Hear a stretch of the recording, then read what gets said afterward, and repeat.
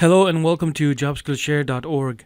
Today I'm going to talk about one of the emails that I received from a member, and he wanted to basically start looking for a system administrator skills, how to get started with the learning process. So this is the email that I got. First, hello Dan. First of all, thank you for all the videos in the YouTube and all the help you provide to the IT community. Thank you so much, brother. Right now, I have been working in IT field for 2 years as a help desk 1, 2, and some level 3. But I'm really looking forward to become a system administrator, and I see that you have the courses to achieve my goals. But I just want to know where do I start, and how can I do it, basically. Thank you in advance. Best regards. So, this is a very common question I get in this platform. We've been teaching for almost 5 years now, so we have people who have landed jobs in the beginning, like the first 2 years, and then they wanted to become a sysadmin. So we have, went through and created some kind of pathway for them as well. But again, system administrator is not something where the way we have done it in our IT support. Like if you go to your portal and you click on the job title certification, this is our new way of kind of leading people towards a learning path, just like what you were having a query that how do I start, like where do I start, all that stuff. So we have done that.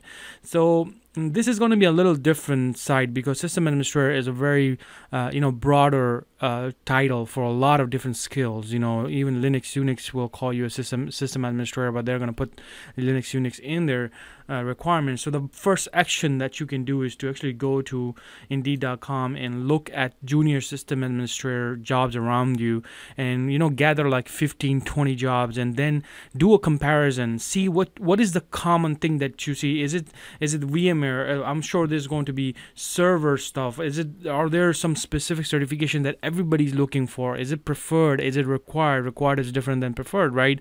Is it skills, degree versus it's okay to have, a few years of experience, which a lot of people will look in experience for system administrator, and you probably know this by now.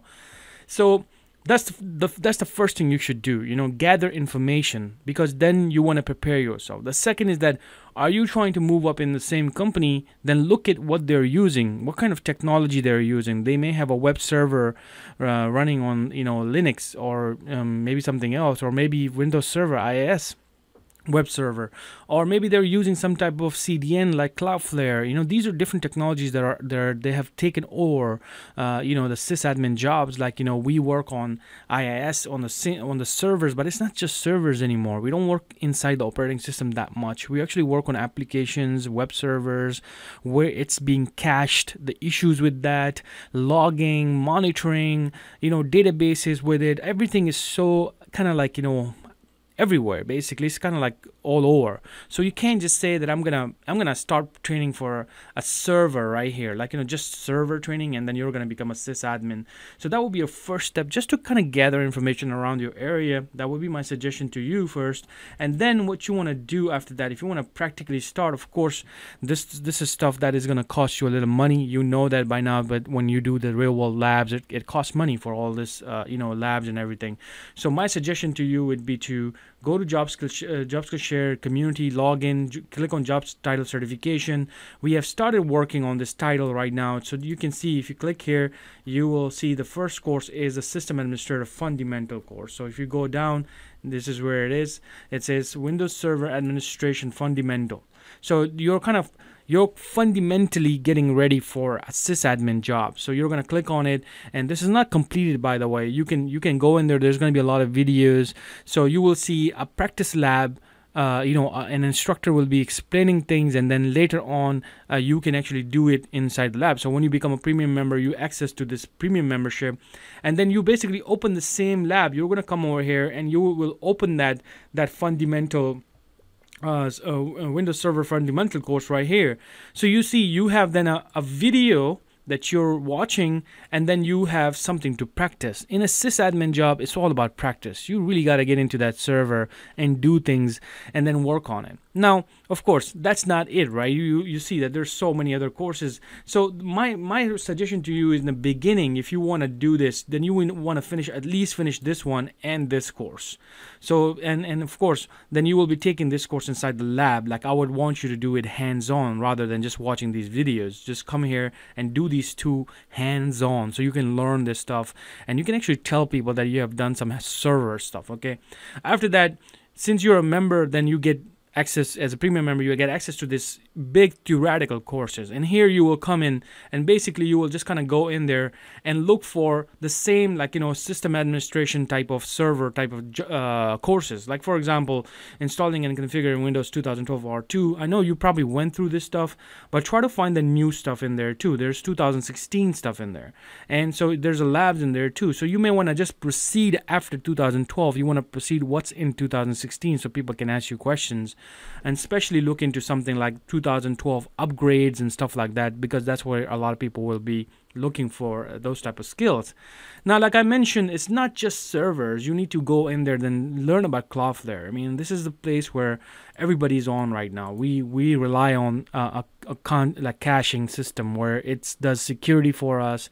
It does a lot of things for us. As a sysadmin, this makes our job easier, and also it's what it is. This is a trend these days. Our servers are not we're not serving our servers from a local area anymore. We are hybrid these days. A lot of people have servers inside the house and they have outside, and then they have these type of technologies like Cloudflare where they cache our content, and then issues related to this is going to be the sysadmin job. Because I was working on a request where somebody said that when a member clicked on a file, they see 2019, but when I clicked on it, it says 2020, because that person was internal. So internally, the servers was not cached, but outside people were actually on Cloudflare, so their content was cached. So you see, you as a sysadmin then had to come and figure out, okay, this seems to be like a cached issue, so I'm gonna go in there and remove the cache, and then it got everything brand new from the local servers. So you see, these are the things that you're going to be working on. So I would highly, recommend that you come here and learn about Cloudflare. Then the next thing is the IaaS. Of course, if you're working for a big company as a system administrator, you're definitely working on a web servers. And where are web servers running from? The servers. So you're going to be the responsible person to do the security for it, to maybe looking for, like, if you have some IP that you want to track down. Let's say it's running on Cloudflare, but you want to know the real IP addresses behind that cached system, then you need to do some configuration in your IaaS, and that's going to be your job. Looking for logs, looking for issues, looking for tracing logs, all that kind of stuff will be coming from the web server skills. Then, of course, we're moving towards this whole cloud system, and most of the the cloud systems like Azure and Office 365 is controlled by Microsoft, but they gives you a lot of ability to do PowerShell stuff. Like, how do you get in and do bulk stuff or try to get more advanced stuff from their servers? Then you need to know about PowerShell. So you see, this is another thing that you need to learn to get moving. So another part is which is a basic part for every sysadministrator is this monitoring. You need to monitor the servers and whatever equipments are there and applications in that building. They may be using different software, but Spiceworks monitoring tool is another one that you can practice on. And lastly, I talked about recently the Job Skills Share. If you go to Job Skills Share on YouTube and click on this video, just type Job Skills Share Azure. Click on this video. Azure will take over system administrator jobs, and in that I explain why you need to now learn about the cloud technologies like Azure, because our jobs, our servers are moving here, and this is where the skills are going to move right now. Like, you're going to see in the next few years, the ratio of your skills working on the cloud systems are going to be more than the ratio of you just learning a straight up server stuff like from here. So both are important at this point, but again, it's a combination of skills that it's gonna take you to the sysadmin jobs where you're comfortably doing your job.